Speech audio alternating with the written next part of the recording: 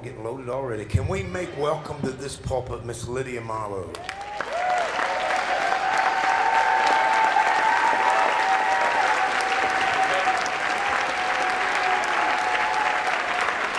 Come on, give Jesus praise. Come on. Come on, Invasion, lift up a shout. Hallelujah. We love you, Jesus. We love you, Lord. Hallelujah. Well, sit down. For a minute anyway. You know, the last time I preached in this pulpit, I got sat down for months. This was the last place I preached before COVID-19 shut down the planet. And for the next 6 months, I preached from the waist up in a Shake the Nation shirt and from the waist down in basketball shorts with no shoes on because Florida, praise God. So I just want to say, don't y'all do that again. I don't know who went off their prayer watch, but it hadn't been fun. Knock it off. So, I also want to say that as long as there's breath in my lungs for the rest of my life, I'm going to be Keith Taylor's friend. You know why? Because some of y'all the apostle of this or that, and that's great. And I appreciate real apostles. That's good because I've met fake ones, and that's not fun. But Keith Taylor is the apostle of mayhem. Everywhere dude goes, he's just wreaking havoc every which way. And I found out last year at the altar time when that one chick went swinging for my face because she had a demon in her. We got that thing out. But I tell you what, I found out real fast that if you want to cast out a devil, you want Keith Taylor on your team. He's over my left shoulder going, "Wah! Come out!" No, I'm not even sure what's happening, but this rocks. But I want to complain about two things before I start whatever this is going to be. First of all, I have to follow John Kilpatrick. That's not fair. And Michael Eifengood. That's also not fair. Second thing I want to complain about is all the rest of y'all look cute and y'all headshots on the poster. I look like I'm fixing to punch somebody. Leave it to the only chick on the preaching schedule to look like I'm fixing to throw a punch. But you know what? Last year I felt a little bit sorry for you because a lot of you it was the first time. But you know what? It is what it is now, baby. So just, you know, buckle up or don't. Here we go. On the front row this morning, I came in here and I should have known better than to come into this house and run my stupid mouth. Do y'all ever get in trouble? If you know that if you don't have a Holy Ghost that gets you in trouble sometimes, you don't have the one from the Bible, right?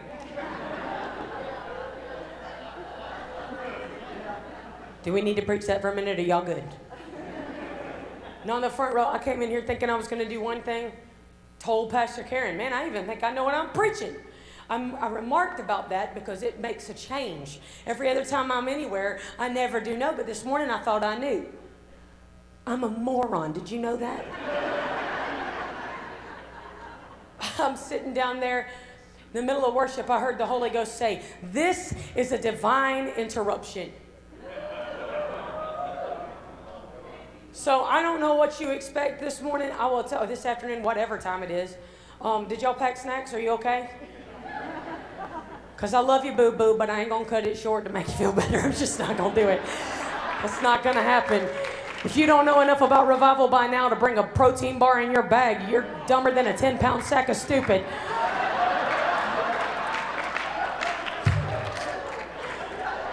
You claim to have been in revival since 2010. If you don't know about protein bars by now, somebody needs to give you the revelation. Be activated.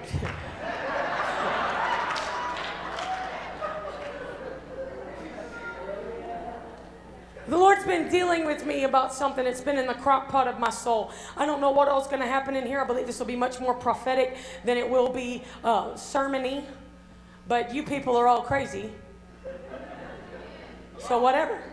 Plus, whatever I say can't be that weird because David Craig called you all sissies on the first night. Like, man, you're making my life a little easier, you know? But I believe if I had been in charge of when a transition-ish thing would occur, in this outpouring. I would have chosen last year on the decade mark. That's what I would have done. But as usual, God didn't ask me. Do y'all wish God would ask you stuff? Lord, I wish he'd ask me some stuff. I wish he'd let me hold the zap button for a few minutes. You know he's got one. Come on. I just want to, I don't know what the theological term for that is. Life and good, you can straighten me out later. But I just want to hold the zap button for a few minutes. There would soon be a blessed change. I do. You want world peace? Watch this. You know? God didn't ask me when the transition would occur. But I came to announce to you by the Holy Ghost, it's the 11th year. Whew, did you feel that? I said it's the 11th year. There is something about this season that God is bringing order to what is occurring, so that what can occur, what is happening, will be sustained. I think Michael Lifengood said that about 65 times. It's great for something to happen, but the problem that we have is, if we hop in the car right now, how many of y'all got touched at Brownsville? Did anybody get touched at the Bay? Okay, here's the thing. We can drive our cars down there right now. Ain't nobody there. I'm not mad at anybody. It's great for something to be happening, but I believe God is beginning to bring some order and some clarity, so that what is occurring can survive the passing of the baton, can be sustained to future generations. Because as I said last year, and as I've screamed everywhere I've been ever since, we owe the next generation a move of God.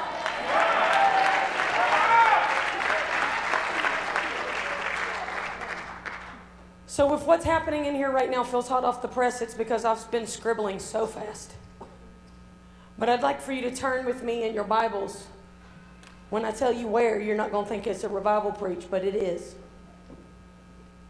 The book of Numbers. I know.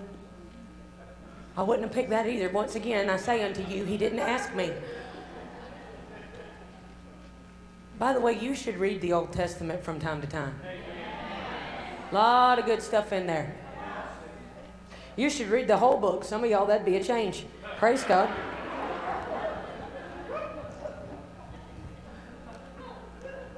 I would consider it revival in America if we could just have a revival of saying what God said. Come on, worship pastors, of singing what God's word says. Come on.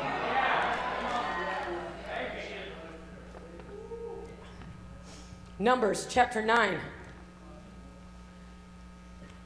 You want a title? I don't know. This is so hot off the hot griddle that I am sitting on right now. Yeah, I'm calling this the marching orders of the vanguard.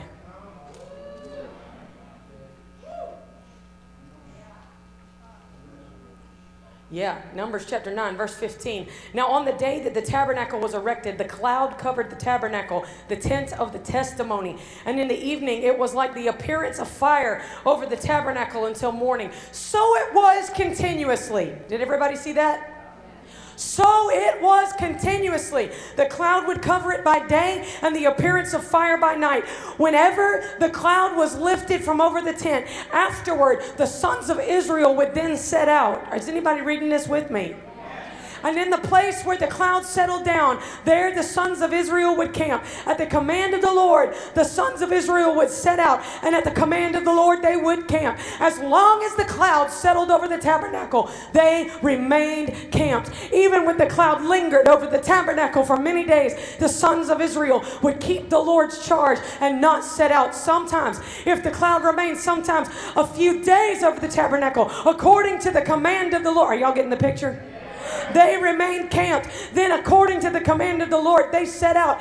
If sometimes the cloud remained from evening until morning, when the cloud was lifted in the morning, they would move out. Or if it remained in the daytime and at night, whenever the cloud was lifted, they would set out. Whether it was 2 days or a month or a year, I feel the Holy Ghost, that the cloud lingered over the tabernacle, staying above it. The sons of Israel remained camped and did not set out. But when it was was lifted, they did set out. At the command of the Lord, they camped. And at the command of the Lord, they set out. They kept the Lord's charge according to the command of the Lord through Moses. Are y'all having fun? Can I read a couple more verses? Y'all know my rule. You stay quiet, we preach longer. Chapter 10, verse 1, the Lord spoke further to Moses, saying, make yourself 2 trumpets of silver. Of hammered work you shall make them, and you shall use them for summoning the congregation and for having the camp set out. When both are blown, all the congregation shall gather themselves to you at the doorway of the tent of meeting. Yet if only one is blown, then the leaders, the heads of the divisions of Israel, shall assemble before you. But when you blow an alarm, the camps that are pitched on the east side shall set out. Father, in the name of Jesus, I ask you to do that which only you can do. Father, I ask you to give us divine prophetic instruction in this house this morning. Give your servant boldness so that at your word, the name of Jesus might be magnified and signs and wonders will verify the preaching of the word in Jesus' name. Amen. The marching orders of the vanguard. See, I know we read a lot. I know. Does you good, though. It's good for you. A vanguard, I wore my military jacket for y'all. Because look at what this conference is called. Forward March. Just recently, the Holy Spirit began to speak to me about that word, vanguard. And honestly, I'm going to be real with you. Brother Charles, I had to go get my dictionary app up. I didn't know what God was talking about. My daddy's a preacher. He did not serve in the armed services, so I don't have any earthly idea what a vanguard is. I had to look it up. Watch this. Are y'all ready? Yeah. Don't make me come down there. Vanguard. It is the foremost division or the front part of an army, the advanced guard. One more time. You ready? The vanguard is the foremost division or the front part of an army. It is the advanced guard. Listen to me in here today. Somebody has to go first. I said somebody has to go first. I love the fivefold ministry. I love how God uses every gift together. I love how in this movement up here, it is so interlocked and flows effortlessly. But let me tell you something, baby. Apostle is as apostle does. Prophet is as prophet does. Somebody's got to go first. Where is the vanguard? Where's the forward advance team? And we find in the passage that we just read and in other areas in the Old Testament, we find that God had a very specific way in which Israel was to live their life in the wilderness. Let me talk about the wilderness for 2 seconds. Because some of y'all want to skip out on your wilderness season because you don't know what's being served up on the platter. You see, you want to skip that part because you perceive it to be difficult. Well, welcome to big girl church. You don't get to wear pull-ups or depends up in here. It's time to put your big girl panties on. Welcome to big church. My boy says to me, he's 5 years old. Y'all, pray for us. And we can't bring him yet. Malachi just turned 5. Jeremiah's 2.5. We can't bring him yet because Jeremiah will be swinging from the chandeliers. Give us another year. We'll see what we can do, okay? But I asked Malachi the other day, I said, are you going to come here, Mama, preach? He came with us on a trip. You going to come here, Mama, preach? He said, I can't come to grown-up church. He said, Mama, of course I don't want to go to grown-up church. I want to go to the kids' church. You and Daddy are not allowed to come to kids' church. You have to go to grown-ups church.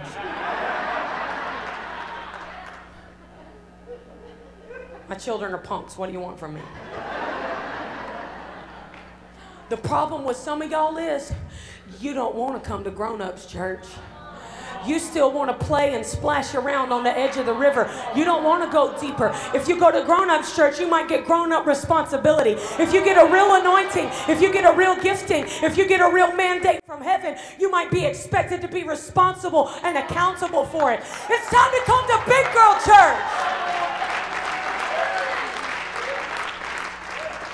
There was a specific way that Israel was to camp in the wilderness. Let's talk about the word wilderness.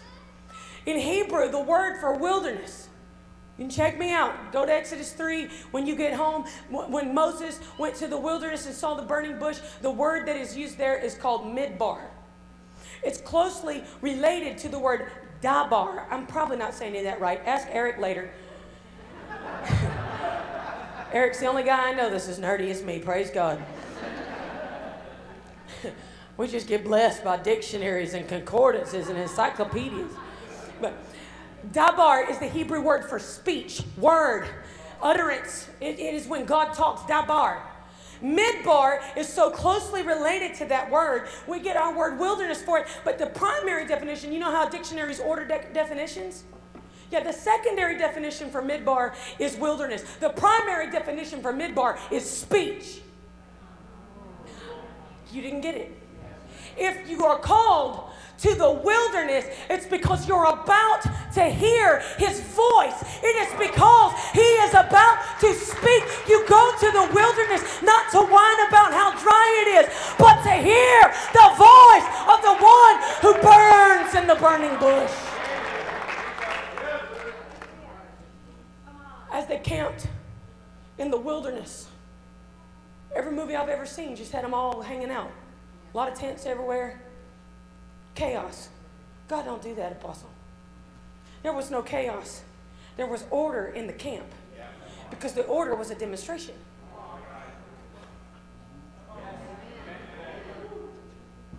See, they couldn't just put their tent where they wanted to. Every tent in the community had to face the tabernacle. That's why Brother Michael will never be allowed to not preach presence. Because it doesn't matter what else we preach if we're not camped toward the presence. The Mishkan, the tabernacle, the Mishkan, it was the place where the glory burned day and night, night and day, between the cherubim over the mercy seat. And there was perpetual presence in the Holy of Holies. And everywhere that tent was relocated to, everyone had to recalibrate their whole life to it. That's why I will say to you, if you are still waiting for revival to be convenient to your little schedule, you have not seen revival yet. If you think you've seen the glory, but it hasn't cost you something, you haven't seen the real glory.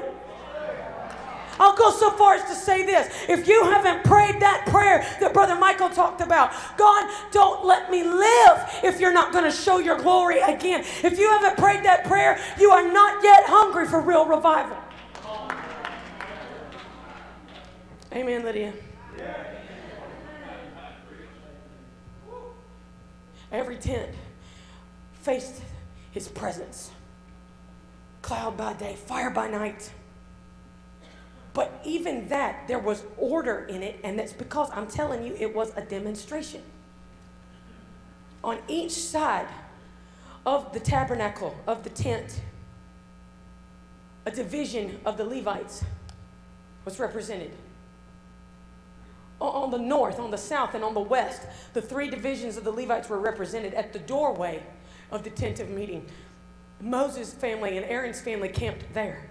So the congregation, the tent was surrounded by guardians, custodians of the presence of the Lord. But then watch it now.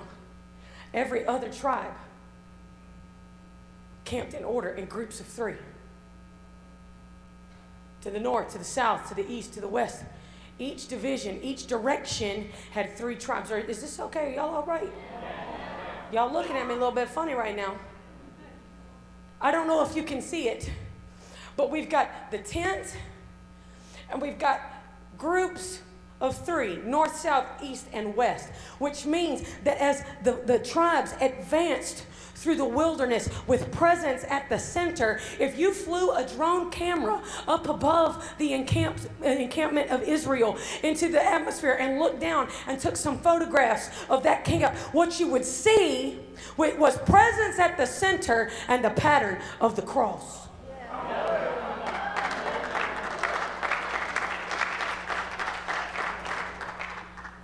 I'm about to make everybody mad right here. You ready?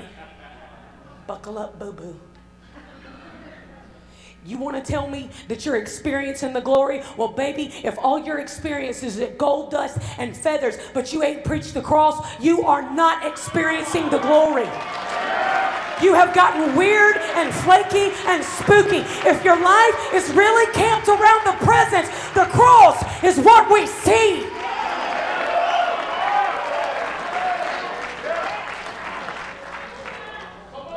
Read any history book you want to. There's no such thing as a revival apart from a repentance message. You can't have one without the other.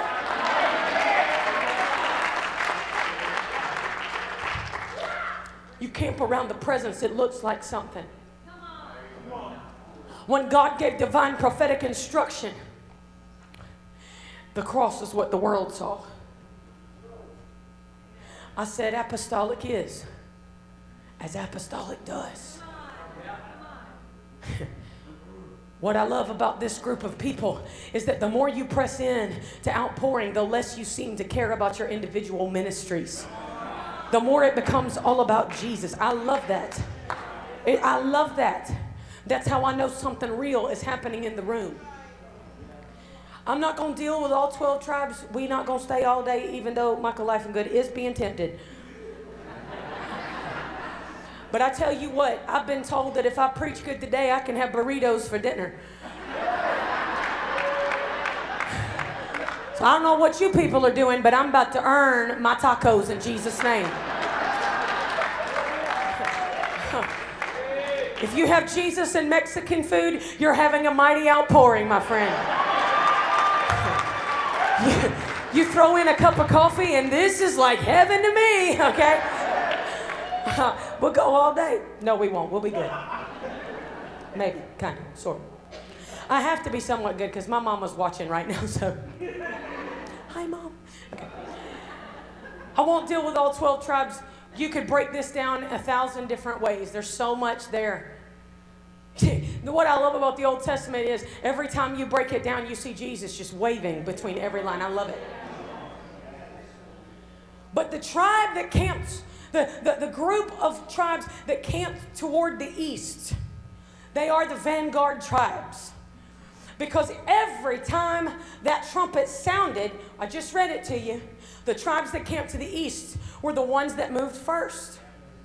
We think north, south, east, west. God always begins with east. The tabernacle was set up facing the east. Everything about God, it was east first.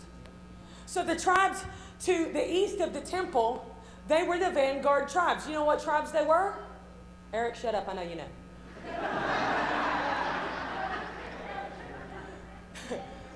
They were the tribes of Judah, the tribe of Zebulun, and the tribe of Issachar. These three tribes were the vanguard collective.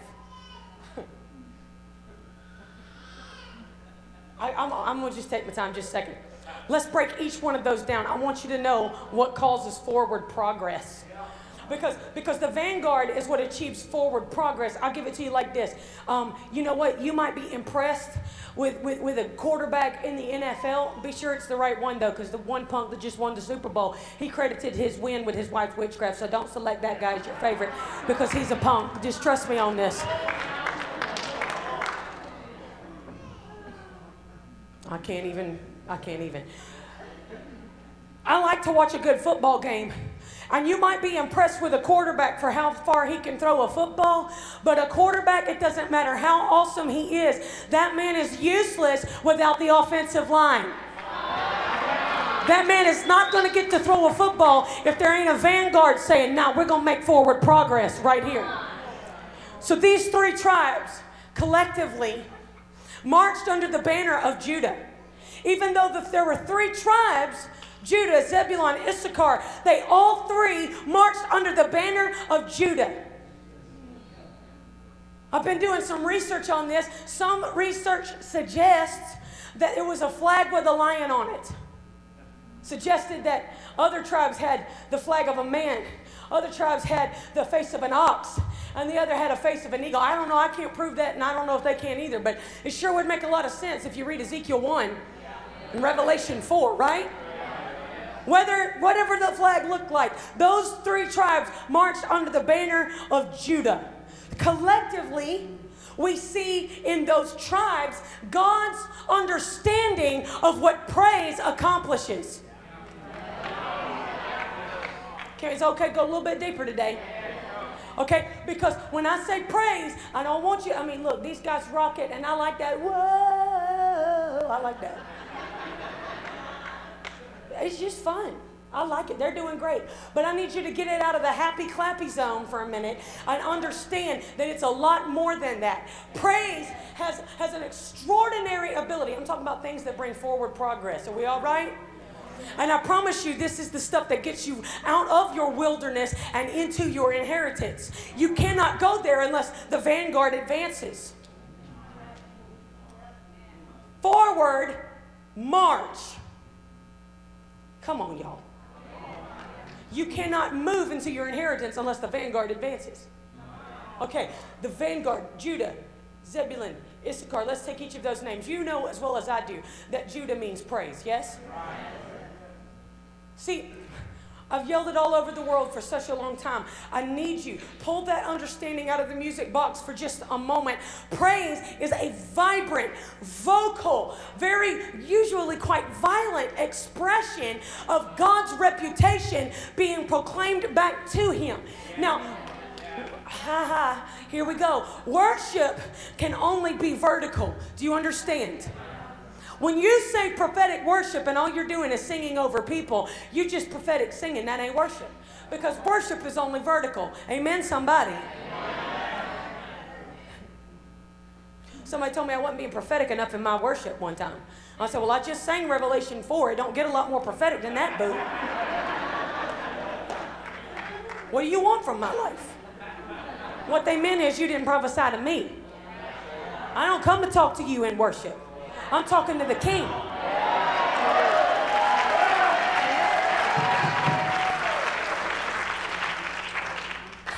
I know I must be having fun because I'm TD Jake sweating now, praise God.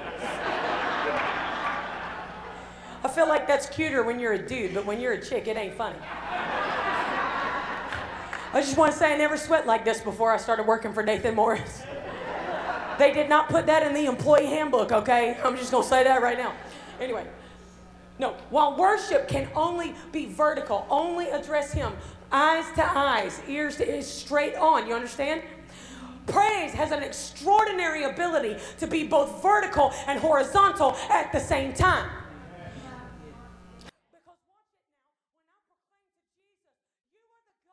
Who supplies all of my needs. I give you praise because you are Jehovah Jireh. I've never lacked one good thing. And in 2020, when we didn't get to go preach anywhere, so no preaching, no offering, come on, come on. There was not one time that we missed one bill. There was not one time that my boys went hungry. Because my vertical praise to Him enforces His reputation on my circumstances.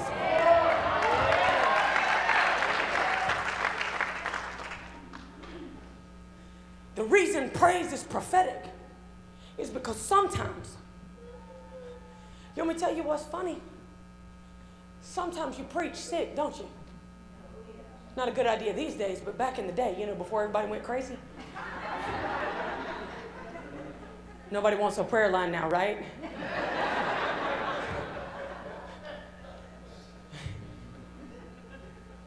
I preached last year. When I stood in this pulpit and preached Mind the Gap, I had a temperature. I don't think it was the Rona because I could still taste my Mexican food, so I think we're good.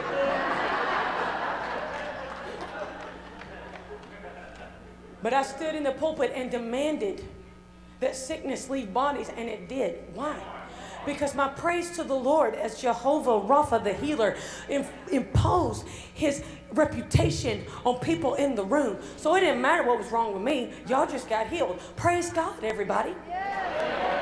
Praise is vertical and horizontal at the same time. That is why one of my favorite ways to praise the Lord is to go into what I call opposite mode.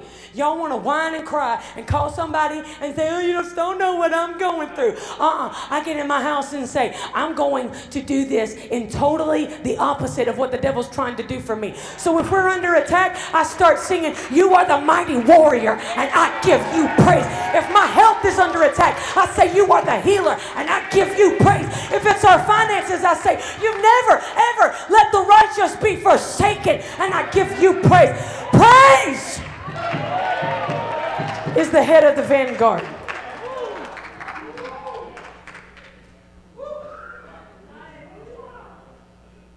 You cannot praise and whine at the same time. That's why more of y'all don't do it. Oh, come on, somebody. Some of y'all are still so dependent on your worship team to sing your favorite song. If I could just get you to take a position and proclaim a praise into your own life, you'll see a change that a fire tunnel won't bring you. An impartation won't put on you. You will introduce the reputation of Jesus through the gateway of your mouth. I said praise is the head of the vanguard.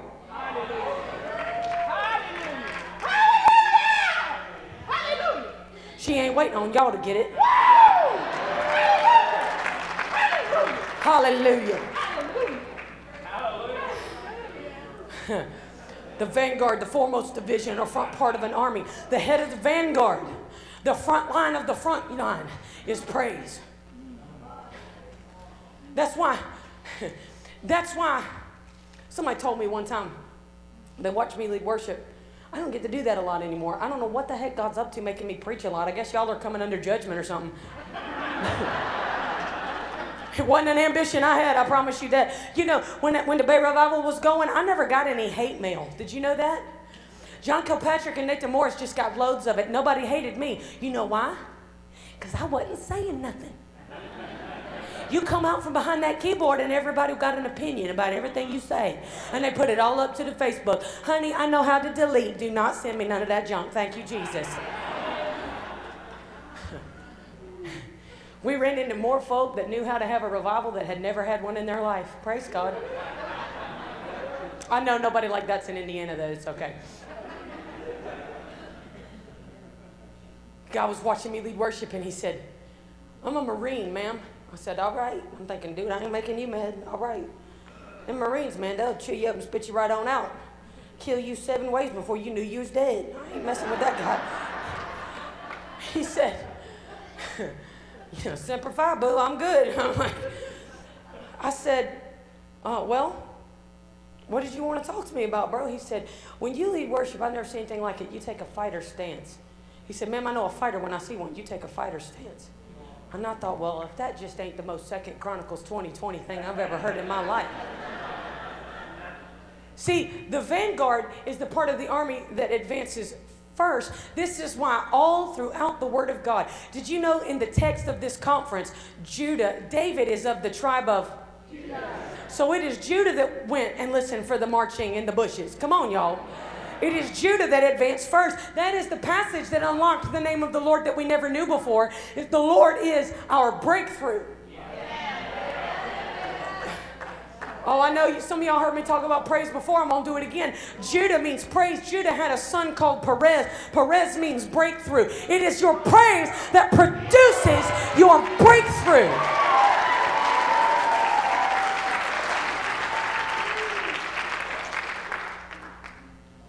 But all throughout the Word of God, anytime God wanted his armies to advance, one of his favorite things to say was, send Judah first. What's he saying? Let the vanguard advance. Come on, come on, come on.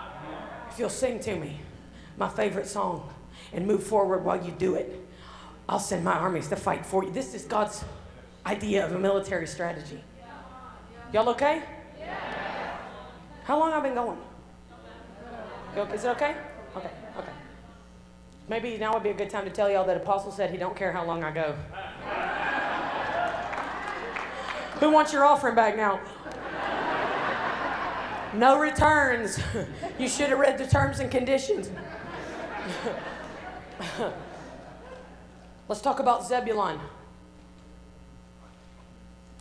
I saw this, it absolutely blew my face off. I get more glory in my study. Nathan's like, what's wrong with you? I'm like, I'm playing with the dictionary again. He's like, you're such a freak. He goes, go on then, have fun. Watch it. Zebulun means exalted dwelling. Habitation. Praise, yes, it produces breakthrough. But as we progress into praise, what we find is that praise creates, cultivates, establishes a dwelling that couldn't help but be exalted. In Psalm 22, I think somewhere around verse 3-ish, David said, yet you are holy, you who are enthroned upon the praises of your people. Can we talk about that for just a minute? When we talk about the throne of God, in the Western ear, if I say to you, the throne of God is established, you think the throne doesn't move. You think the throne cannot move. Everybody just looked at me like I'm about to preach heresy. Calm down. Breathe, everybody. Some of y'all honey just got tight. You think the throne can't move.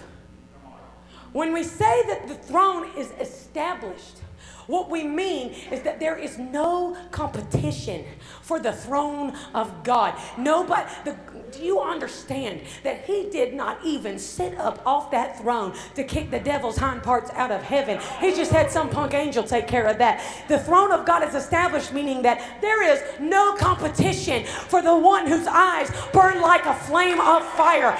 The throne is established. Nobody can pull him off of it. You did not vote for him. You cannot impeach him, and he will never resign. There's no competition for the throne. You might have politics in your denomination, baby, but there's no politics in the kingdom, because God's not running for nothing, and he's not going to observe a term limit.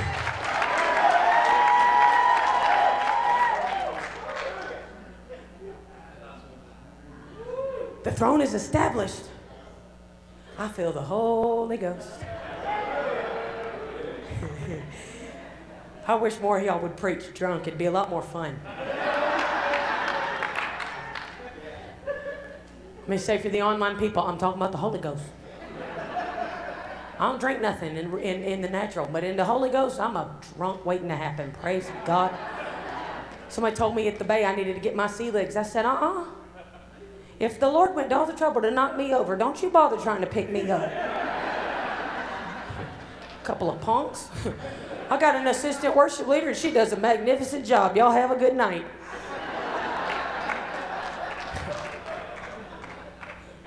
Watch it now. The throne is established. There's no competition for the throne. But the throne does move. In ancient times, thrones had wheels. You see, Nebuchadnezzar took over the whole kingdom of Judah by rolling his throne right into the city gate of Jerusalem. In ancient times, thrones had wheels. Can I tell you right now, when Ezekiel, when he saw the glory, he saw a man on fire. He said from the waist up, he was a man on fire. From the waist down, he was fire. And he was seated on a throne. And there was glory all around him, cherubim all around him. But then Ezekiel said, I saw wheels in the middle of wheels. The throne of God is established. There's no competition. But baby, there are wheels on that throne. And it is your praise that causes the wheels to turn. Oh!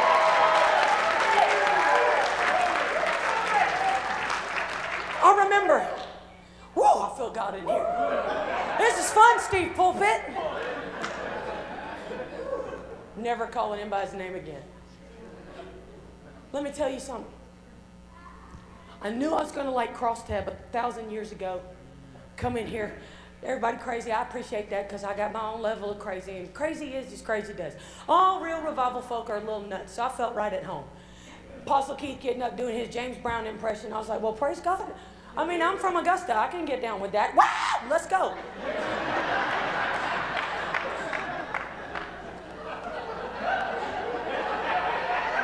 Augusta is the home of James Brown, y'all. I do, in fact, feel good. Da-na-na-na-na-na.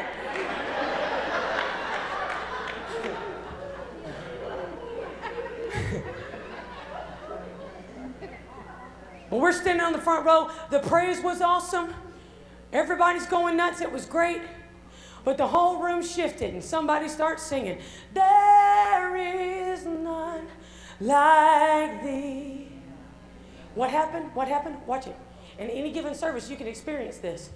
We will say, some speaker will get up with a microphone and say, the room shifted. It's not that, it's not just only about atmospheres. Please understand, the reason you sensed a change is because your praise caused the throne to move in.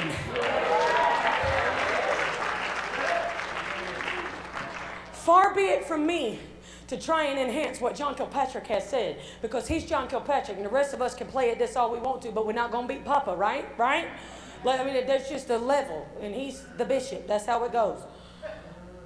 But I would add to what he said this. You usher the glory in and everything changes. When you usher the glory in, it's the throne moving in. The authority of heaven is tangibly felt. And in that moment, listen, I love y'all. I've heard folk say, oh, the glory's here, reach up and pull down. Look, knock it off. The glory's here. The authority of heaven has manifested. Be still and let him do what he does. The vanguard. Judah goes first. But under the flag of Judah, here comes the exalted dwelling. Here comes Zebulun. These are two of the three vanguard tribes. There's the offensive line. Come on, y'all. Forward progress.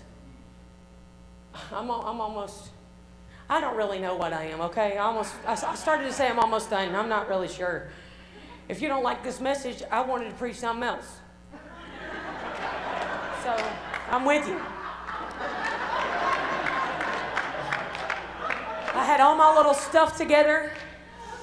Really pretty notes. I am literally reading out of scribbles that I made on the front row with a Sharpie because Jesus said this is a divine interruption. So, but I never did go to school to preach homiletics anyway. I went to BRSM to study leading worship. And the preaching professor said, would you please come to homiletics class? And I said, why do I need that? I'm a worship pastor. Anyway, I emailed that guy a few years ago to tell him I was an idiot. So technically, I don't even know what I'm doing right now when it comes to preaching. But you know, maybe you should consider. Professionals built the Titanic.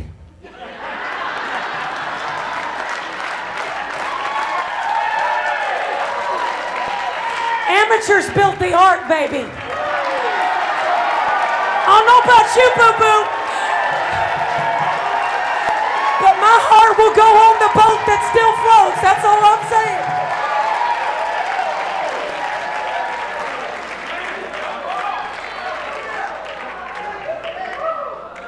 We don't do those dumb little Apple CEO church talks anyway. What a load of crap those end up being, my Lord. You don't like it that I said crap? Lucky for you, this is the last session of the conference. If you can wait just a few more minutes, you're almost done. But don't you get up and leave while I preach, or I'll chase you out that door.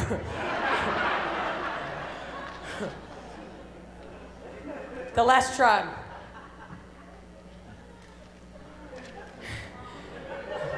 I'm having a good time. How y'all feel?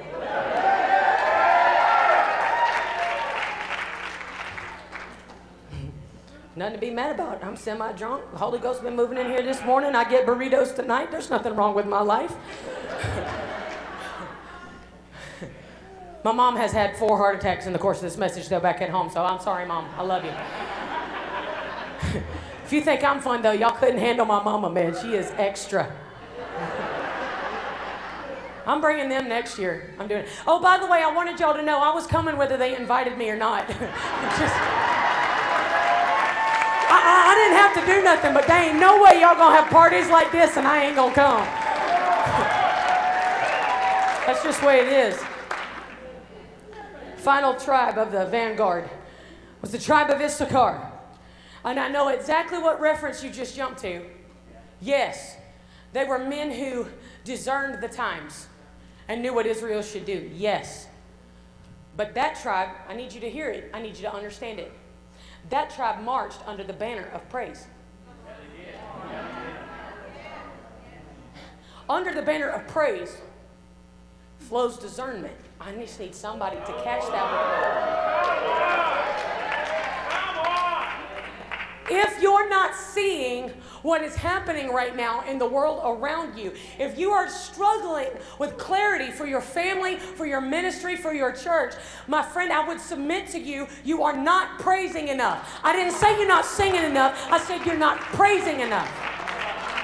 Because the ability to see occurs when you release God's reputation through your mouth.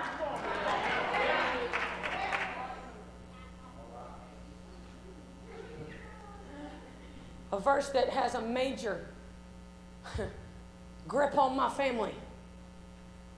It actually predates my marriage to Nathan. I'm glad I got to bring him this time too. I'm sure I preach better when he's here. I'm just going to tell you.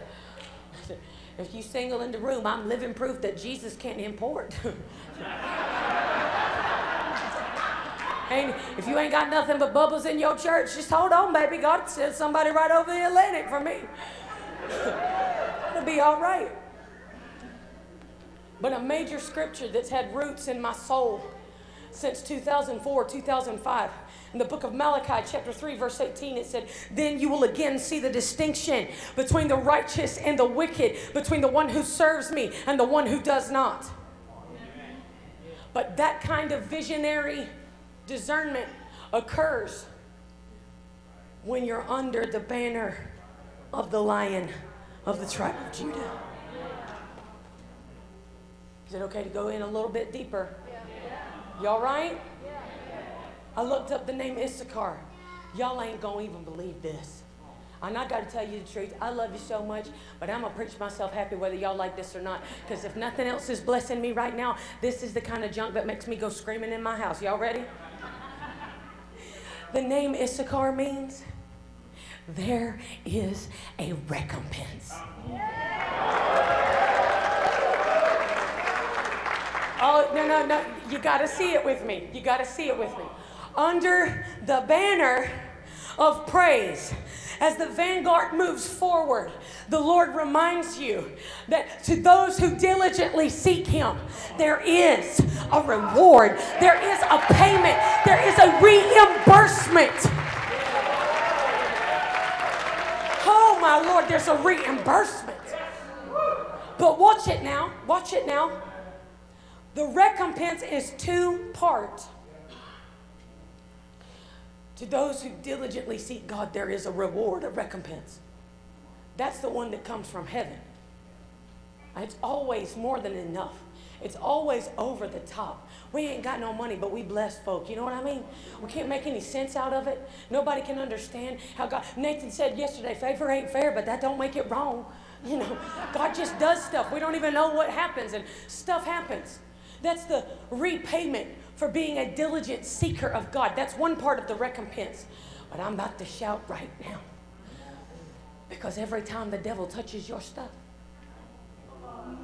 every time the devil touches your family, please try not to hear this. I'm not ashamed of talking about money, and I appreciate that, but please try not to hear it only in that category.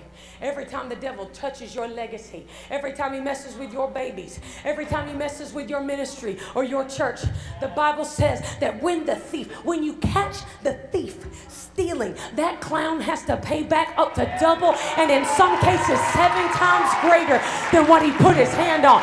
There is a recompense.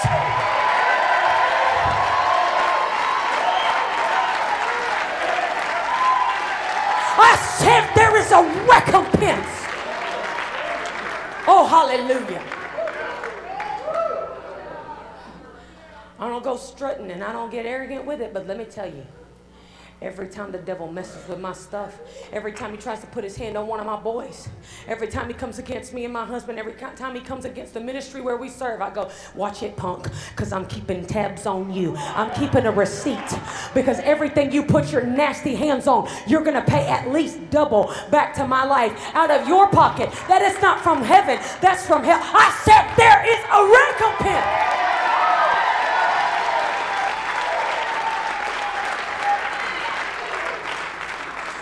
So even in your worst case scenario, you're getting triple paid. You're getting paid from heaven, you're getting paid double from hell, but sometimes there are some things that are so egregious that the devil tries to do that he's got to pay it back 7 times. Either way, you serve the devil, the wages you get is to die. You serve Jesus, you rolling in it, baby. In every category, spiritually, socially, emotionally, financially, in your giftings, in your ministry. He tried to come against me. Is this all right? It's not real organized, but it's kind of fun. Somebody should probably put that on my tombstone when I die.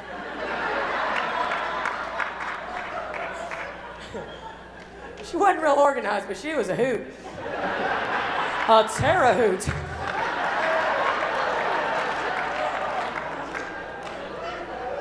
You people are like extra too, because I can't get out of Indiana to save my life lately. I don't know what's going on. When I turned 21 years old, the devil tried to take the vision out of my right eye. I got shingles in my eye. I had the worst case of shingles that my doctor had ever seen in over 20 years of practicing medicine. I had it so bad that she started quoting statistics. I'm not medical, but I know as well as you do, if a doctor starts quoting statistics, you bad messed up. Right? 21-year-olds don't get shingles usually. So we knew stuff was going on, right? And I was laying in the back of my mom and dad's house. They had put beach towels and quilts over the windows because I was light sensitive. It was torture to see light. It hurt so bad. And I mean, I don't know if it was day or night. I was so delirious in pain. There are entire segments of time that I don't even have any memory for. But I remember laying in that back room. Man, I feel the Holy Ghost in here. I remember laying in that back room and I heard the devil come in. Whether it was the devil himself or one of his punks, I don't see that it matters a whole lot. Somebody came in and it wasn't nice. And he said, I'm about to snuff you out. It's 2005. There is no Church of His Presence yet. There's no Bay Revival yet. We're just in between moves. We're in that, if you're not going to do it again, please kill me phase. And he said, I'm going to snuff you out. And I said, no, you're not. But you understand, have you ever been in such a place where you literally couldn't fight for yourself? That's all I had. All I had was, no, you're not. I couldn't get up and pray in tongues for an hour until it broke. Y'all with me right now? So my friend Paula, I'd put her in that Issachar tribe, you know. She's one of those that sees a lot. The night before I had that experience that I just described, Paula had a dream. My favorite part of this whole story is the timing, because God was ahead of the devil's stupid punk threats. I know I yell it all the time, but please stop being impressed with the devil. Please stop it. He is such a joke. Stop. Paula had a dream. Paula called my phone, but I couldn't answer the phone because I was so sick. So my mother answered the phone. And Paula said, Miss Rebecca, I had a dream about Liddy. That's what she's always called me. I had a dream about Liddy. Mom said, what was it? She said, I saw the enemy walk into the room where she was sitting and say, I'm about to snuff her out. I love the Holy Ghost. I love a real prophet, don't y'all? Mama said, what happened next? Paula said, then I saw Jesus, and he said to the enemy, no, you will not, for I have need of her in an end-time front-line revival. You will not snuff her out.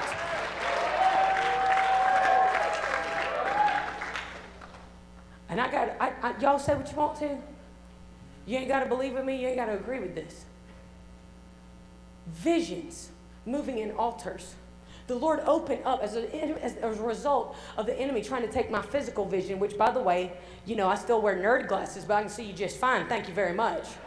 I still have my eyesight. The scar tissue stops just short of the cornea. Every time I get my yearly exam, the eye doctor goes, what in the world happened to you?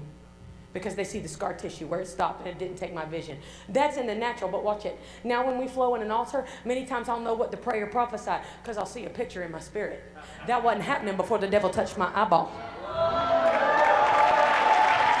There is a recompense.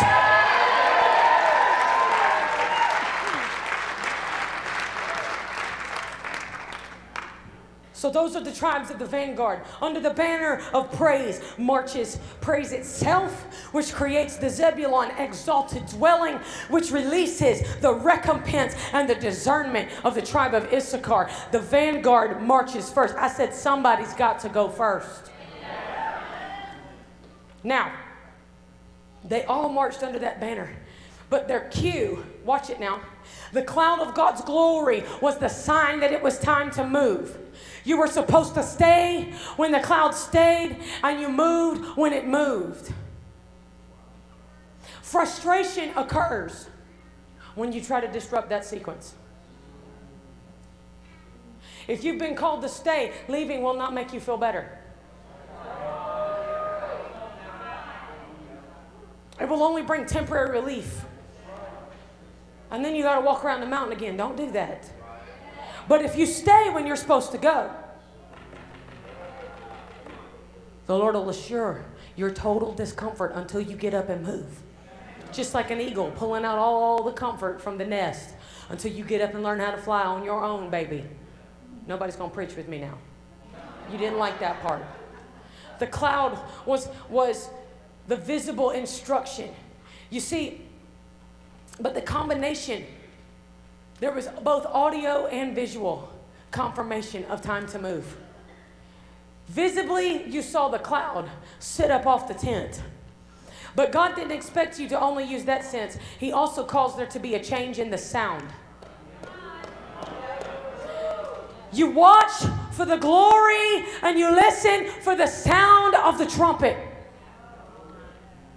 He said, when I blow the trumpet, he said, when you blow an alarm, the camps that are pitched on the east side shall set out. They will begin to make forward progress. You need to see his glory and watch where it's moving and where it's headed, but you also have to listen for the signal. All right, boys, it's time to pack up and go.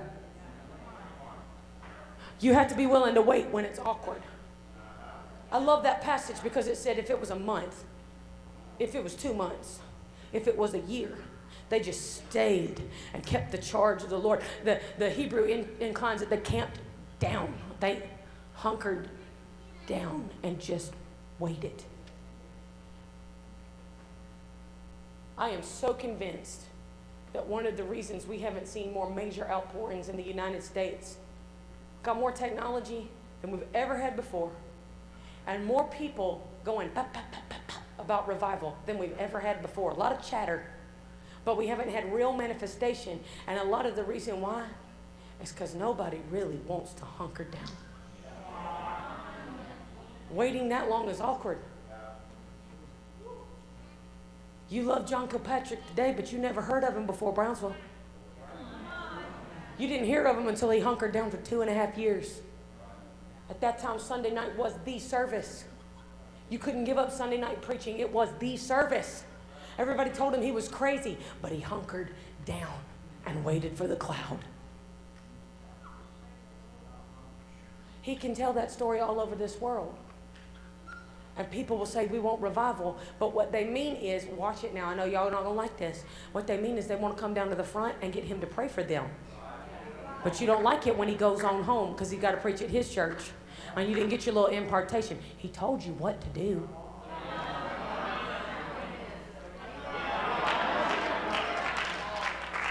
No, you want somebody to do it for you. But the vanguard tribes, they don't wait for somebody to get them in the mood. They don't wait for some prayer line to commission them. They just say, forward, march, forward, march.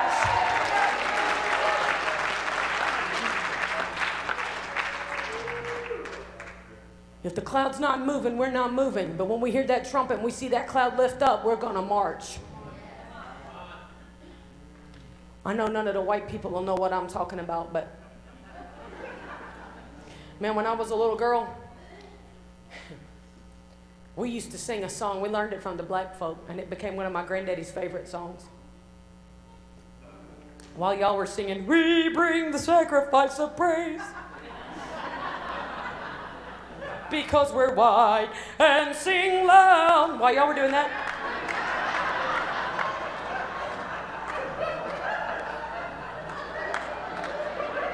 y'all been to that church? They're always the ones that want to follow it with majesty. Ba ba ba. Okay. Awesome. We were singing stuff like, when the cloud of God's glory is moving, you've got to move with the cloud. Move with the cloud.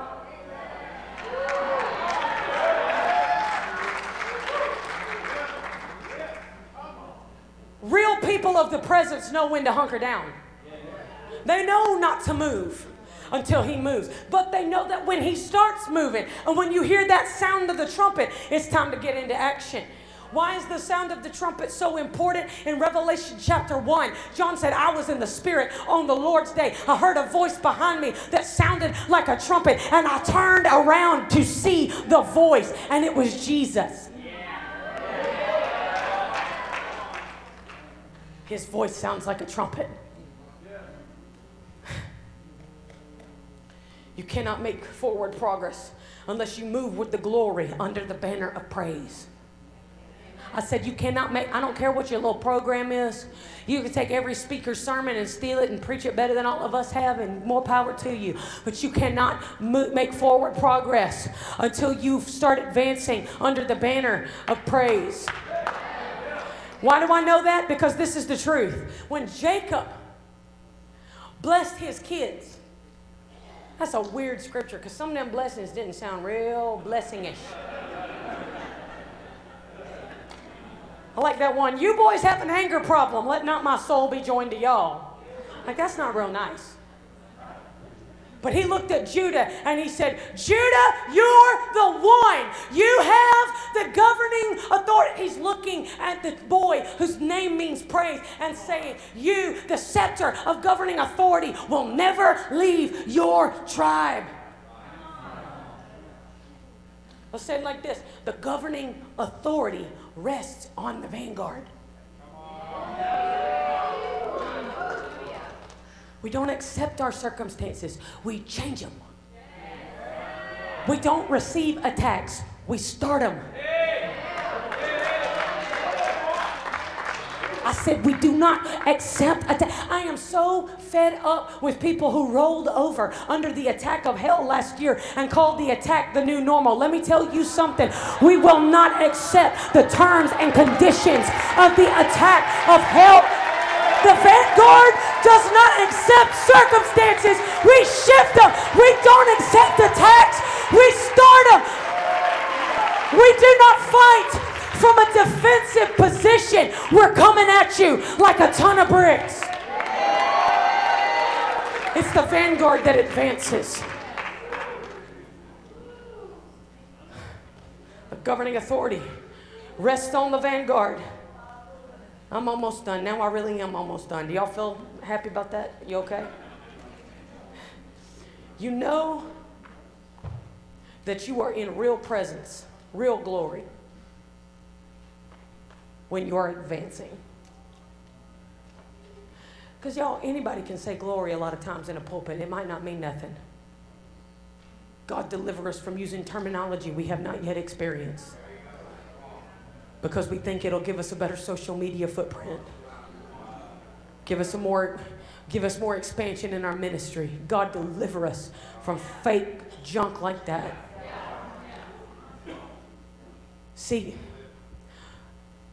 the passage I read to you in the book of Numbers is so powerful to me because it shows you two truths about the glory. The first one is glory rests settles down, it dwells. Like a heavy blanket. Anybody got one of them weighted blankets? We bought one for Jeremiah because he was keeping us up every night, all night, and we got tired of that. The weighted blanket bought us till 6:30. We said that's a deal. We'll take what we can get in Jesus' name.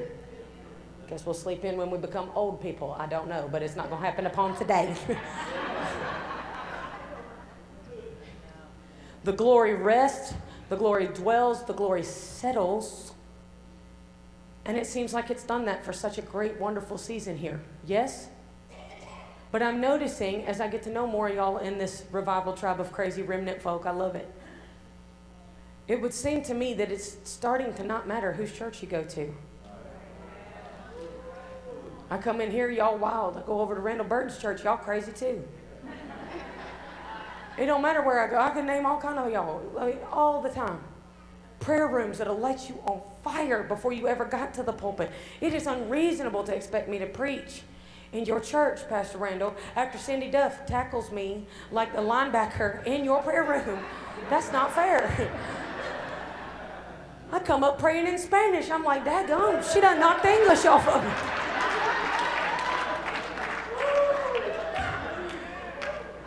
Hadn't seen Cindy in a little while. I was like, well, it's good to see you. I just deposited a lot of snot on your jacket. Praise God. I thank God that glory rests, that glory settles, glory dwells. But that's a dangerous position. Hear my heart. Because that's where somebody wants to brand it. I'm going to talk whether anybody likes it or not. That's where somebody wants to get a logo. That's where somebody wants to put their mark on it and appropriate the copyright. I'm just talking. Because you start thinking it's your ministry that brought it. You start thinking it was the song you wrote that did it. God will not share proprietary rights with any of us, his servants. I'd rather take every album I've ever written and literally set it on fire than to think my songs ushered in the glory. Watch it, watch it. You're not going to like that. Folk not going to like that. They're tools. That's all they are. They're not special. I'm not special. There were moments that God kissed a couple of my songs. I thank God for it. There were songs in the Brownsville revival that the Lord kissed that Lyndall had written, and they were wonderful, and I praise God for it. They're nothing more than tools. None of us are hot shots. None of us are big shots. And if it meant making sure that you didn't think I was a big deal, I'd set every album I've ever written on fire and watch it burn. If you keep thinking they're tools, we'll keep doing stuff. But you start trying to act like I'm some kind of daggone rock star, I'll set it all on fire in the fire pit in my backyard and live to fight another day.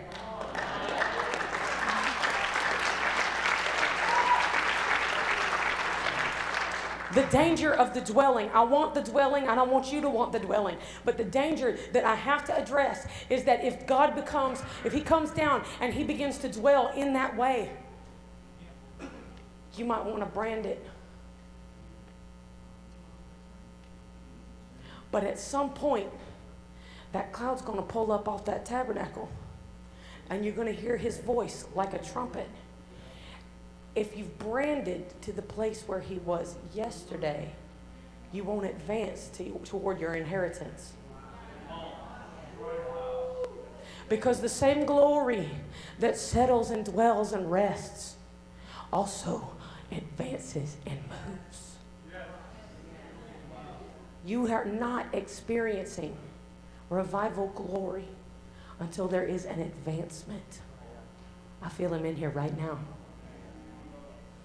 What do I mean? I thought last night was such a hilarious picture of it all. Because glory was talked about, preached about, and God was praised for his glory. Then it settled down, and then people started getting healed. And there were probably 10, 15 ministers in the front ministry, and it didn't matter who it was. All we were doing was flowing with the glory as it advanced. And that is your blueprint. Listen to my heart. The days of a fire tunnel will get you there have come to an end.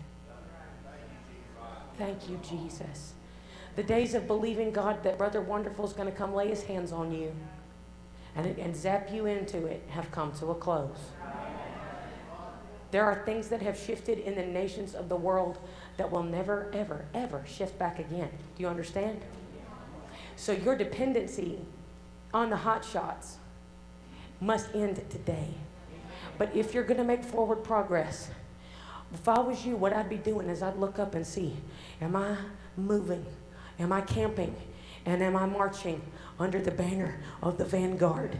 Am I walking under the flag of the lion? Am I of the tribe of Judah, Zebulun, and Issachar? Has my praise established a dwelling? Has my praise caused the throne to move in? And is that bringing about a recompense from heaven and from hell? Am I seeing some advancement in my life? If I were you, I'd take a look where I was marching.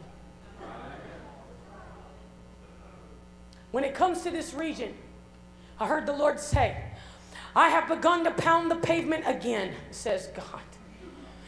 God says, in this region, I have established this area as an epicenter for my glory. And God said, there are currents, there are rivers, there are wells under the surface that are bubbling over with my glory. And they are about to emerge from below the surface. God says, up to this point, you have experienced that which was available readily at the surface. God says, as I pound the pavement and as you dig deeper, God says, now you shall experience that which is on the surface that is readily available, but that which comes up from under the surface that you had to dig for. For God says things have been pouring out and down, but God says the next move, the next advancement is that which will pour up.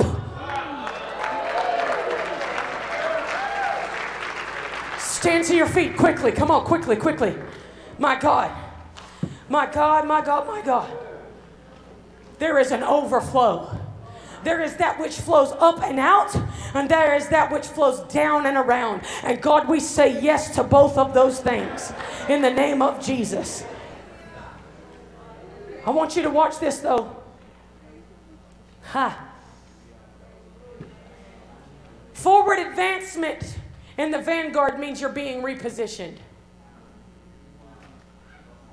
For many of you, that's going to be very, very uncomfortable. And I mean, I love you and I'm sorry, but there ain't nothing I can do about it. Can I read to you a prophetic word the Lord spoke to me the other day as we end? I have no idea how y'all want to end this. I mean, we'll find out in a minute, hey? Real revival folk don't ever know what's happening next.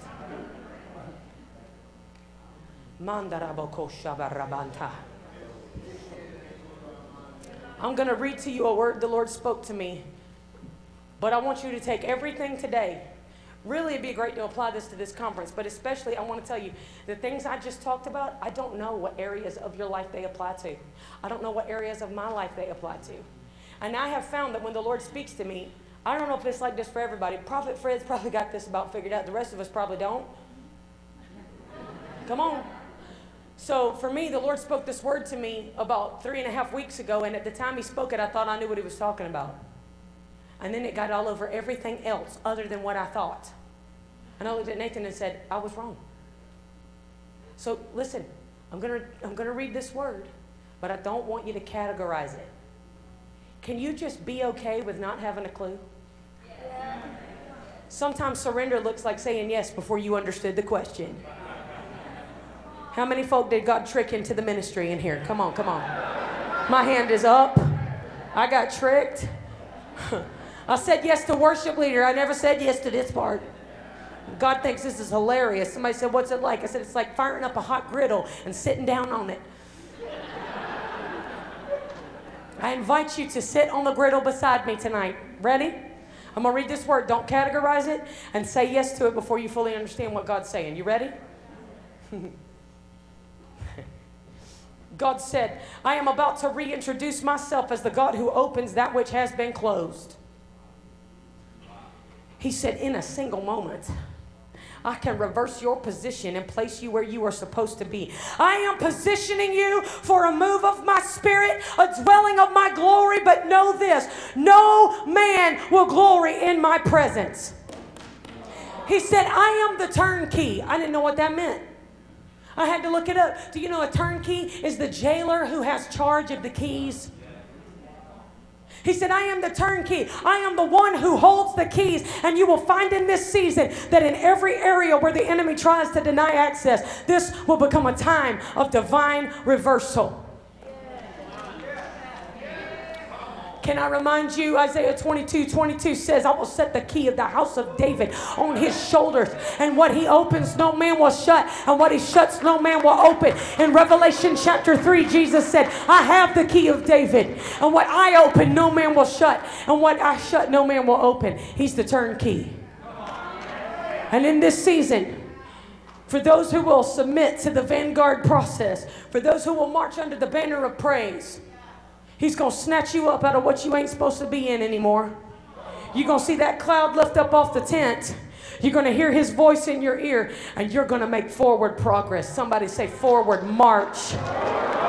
Forward march. Now I'm going to hand the mic off, but let me tell you this. There ain't no use calling yourself an army unless you have a war cry.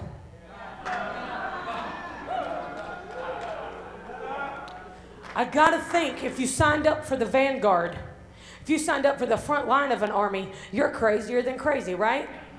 So your war cry is not gonna be cute.